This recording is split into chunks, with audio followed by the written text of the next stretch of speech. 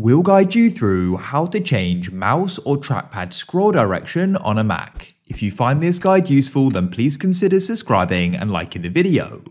So you may be finding when you go and scroll, it goes the other way than you like it to go, and so you want to go and invert it and change it.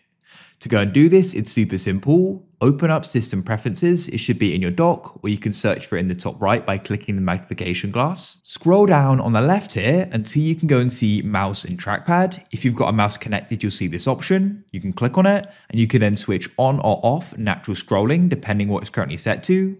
You can do the same thing in Trackpad, click on it there, click on Scroll and Zoom, and you can switch on or off natural scrolling, depending what it's currently set to go and change it.